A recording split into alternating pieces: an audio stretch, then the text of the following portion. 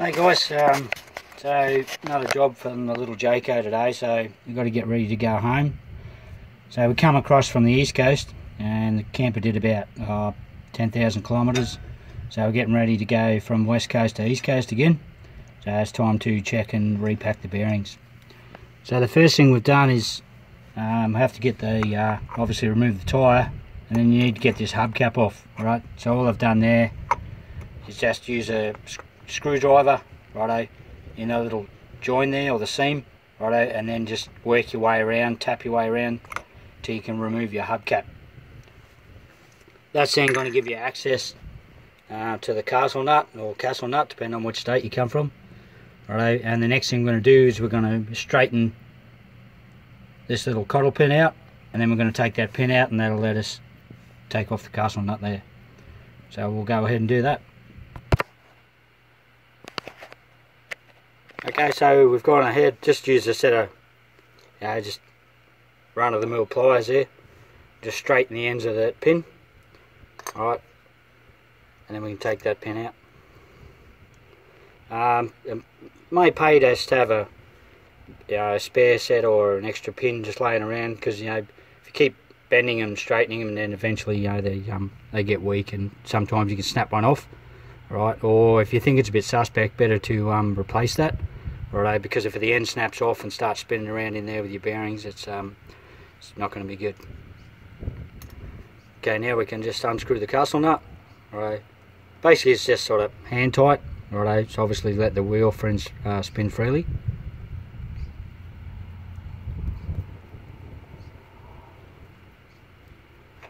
Off she comes. Alright, then we're just going to just give the hub a little shimmy.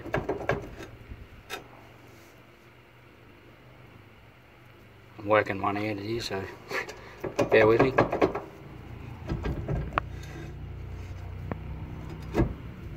Okay, there we go. So just shimmy that out a little bit. So this is a 2011 Jayco Hawk, for those guys on the Jayco website. Alright, you have that big washer that comes off, and then you can see the outer bearing sitting on the axle there. Okay, we'll just give that a bit more of a wiggle. Basically just trying to get enough purchase so you can actually grab that bearing. I might just sort of pause that there. Basically just kind of shimmy it out till you can grab the bearing and pull the bearing off.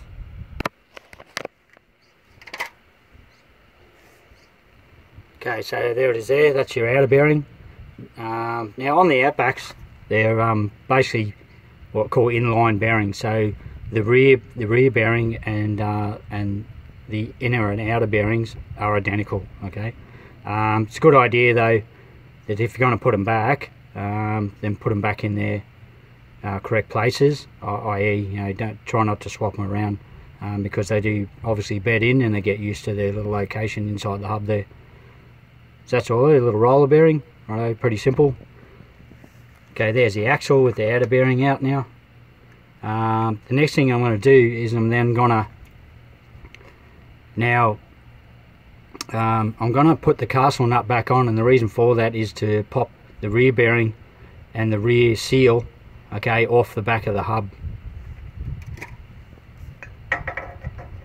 You've got to go easy on it though, don't go too rough, because obviously you might damage the rear seal, and hopefully you'll be able to reuse that.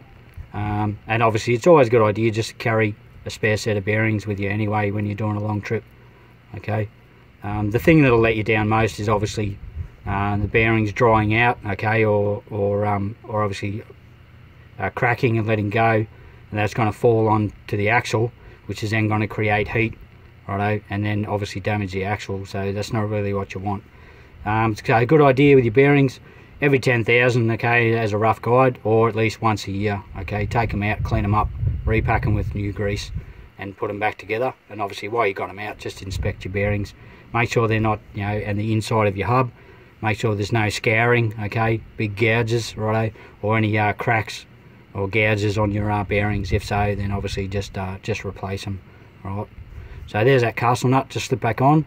And now what I'm going to do is I'm going to shimmy the hub off, and it's going to, the outer bearing's going to catch on the castle nut, and then that'll bring it and pull those bearing and the rear seal out. Okay, so there we go. So just a little bit of gentle coaxing, just go easy on it. Right, so you can take that castle nut off now. Put him in the tin. There's the inner bearing. Okay, as you can see, right, identical to the outer. Right, we'll make sure we separate them so that know that's the inner and that's the outer. Okay, now getting that off, what's happened is the little rear seal has come off, and then inside the rear seal there's a rubber. Alright, just on the inside of the rear seal. Alright, and inside of that, holding it tight, is a little spring. And as you can see, that one's a little bit worse for wear. Alright, so that happens. Okay, we're just going to put a new rear seal on.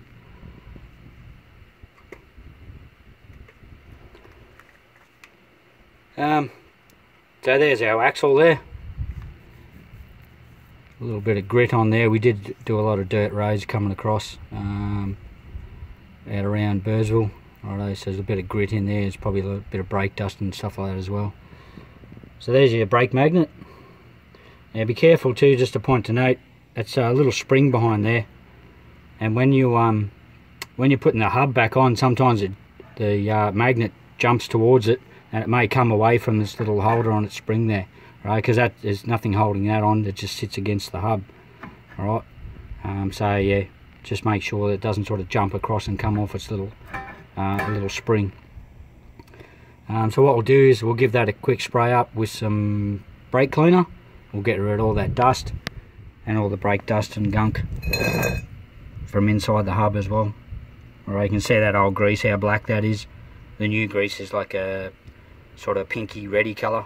Alright, so it's just getting a little bit grubby. Alright, so what we'll do now is we'll just get a can of brake cleaner and we'll just spray it around the inner drum and then around the brake system as well. Still got a little bit of beef on the pads. I think they'll be alright. They should get us back over the east coast anyway, with the car doing most of the braking. Alright, so we'll just give that a crane up with some brake cleaner. Okay, so brake cleaner done. All we're going to do now is just going to get a rag and we're going to clean all the old grease off the axle, out of the hub, so all the old grease, get it all out of there. You can see the old grease there, obviously it goes dark with age. As I said, this camper's done, since I've done the bearings, done about 10,000 kilometres from the east coast to the west coast.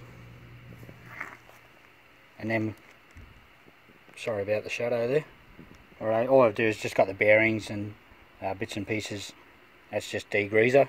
Alright, you can use a bit of unleaded petrol if you like, just to clean all the old, get the old grease out of them. Alright, and get them nice and shiny again. With the unleaded though, if you're using unleaded, probably just keep the rear seal out because it has got a little rubber seal. Unleaded petrol is probably not much good, and don't leave it too long in the degreaser either. It'll make that rubber go hard. Obviously we lost a spring in this one, so I'm not going to reuse that rear seal. So it's lost this little, there's a little spring that runs around the inside of the rubber seal. Alright, and we saw that when we took it off, so it was a bit worse for wear. So we've got a new one, so a new rubber seal. So this is this basically the spare set of bearings that I keep in the car.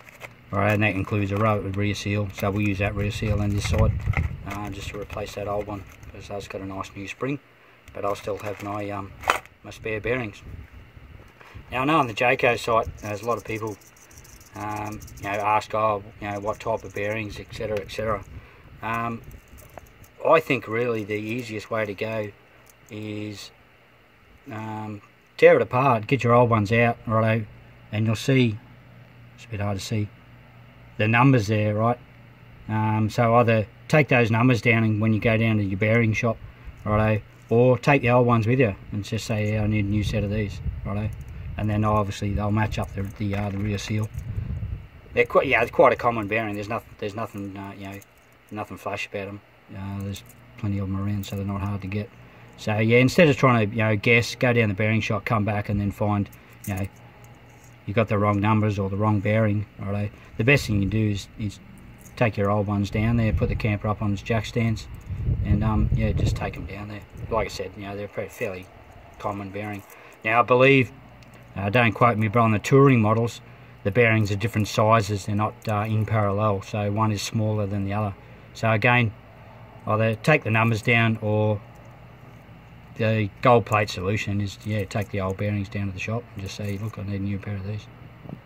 Alright, so what we're going to do is we'll go ahead and clean them up now, and we'll get all the old grease off the axle, wipe that off the axle, and wipe out all the grease inside the hub there, ready for the new grease. Okay, so next step, so we cleaned all that off. Nice clean axle now, and we rubbed all the old grease out of the bearing race there on the inside, on the inner and outer casing. Right, so this is the grease I have. It's obviously high speed grease, so it goes up there to what, 185 C, righto. Probably fairly stock standard stuff. But if you go into your bearing shop or wherever you go, and just tell them what you require it for, so to repack the bearings on your camper trailer, righto, and then I'll match you up with some grease. Okay, as you can see, it's that sort of pinky reddish sort of colour. Righto. So now comes the dirty part of it. Alright, so what we're going to do is we're going to rub just a thin film all over the axle, righto, and then we're going to do the same in the inner and outer bearing race, right? So just a light film, because obviously your bearings need space still. You don't want to cake that out, righto, and have too much. If you get too much, alright, what can happen is, if you get too much of a build up, you can actually blow out the rear seal, okay, and then you're going to obviously lose all your grease. The axle's going to, bearings are going to overheat, and they're going to fail. Alright, so just a light film, alright, so everything slides on nice and easy. Right, and then so bearings can be seated, right, and then shortly we'll go through packing the actual bearings.